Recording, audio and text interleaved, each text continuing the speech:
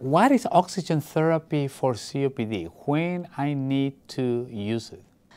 It's really important that we separate out when someone has low oxygen in their blood by the pulse oximeter reading or by the blood gas versus someone who's just short of breath. Because a patient can be really, really short of breath and have normal oxygen. And I've had patients that have come to me that aren't that short of breath, but their oxygen is low. So that's why we need to measure the test. Patients with FEV1s less than around 40% really should have it measured at every single visit. I personally measure the oxygen saturation at every visit in all of my patients, but I think it's very important with those with more severe lung disease. Now, once the oxygen level is low, and it's different, a little bit different in different patients depending on what other diseases they have, but certainly when it's 88, 87%, even 89% in some patients, when they're just sitting resting, that person needs to wear the oxygen 24/7, 24 hours a day, 7 days a week. Now, it's really hard, you know this, that patients, it's really hard for them to wear that all the time. So really the cutoff number is 16 hours a day.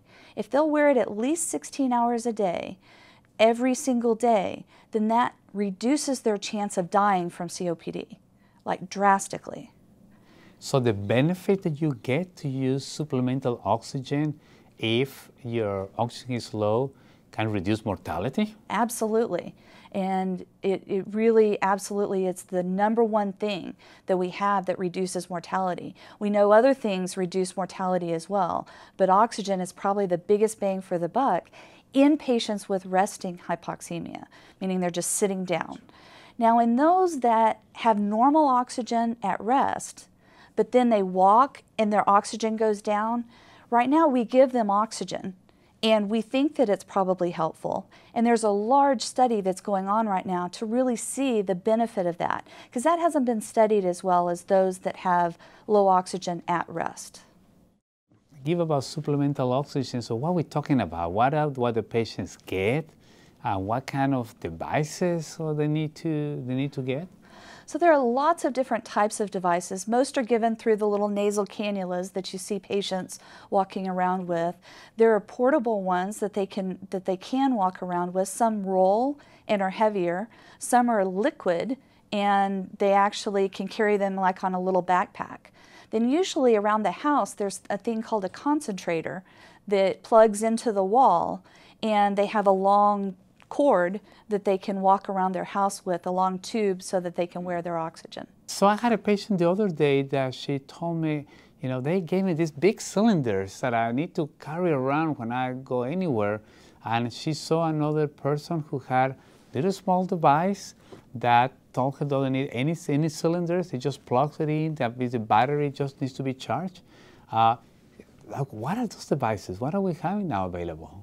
So now we have available these small, called portable concentrators, that rather than the big bulky machines, they can plug in either to the wall or to the cigarette lighter in the car, things like that, and they actually produce the oxygen there, so you don't have to have the big cylinders.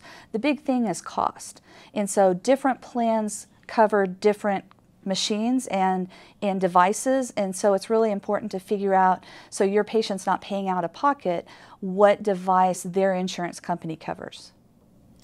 I had a patient with bad COPD and oxygen that he wants to go on vacation and want to travel and get in a plane. So what I need to do for that?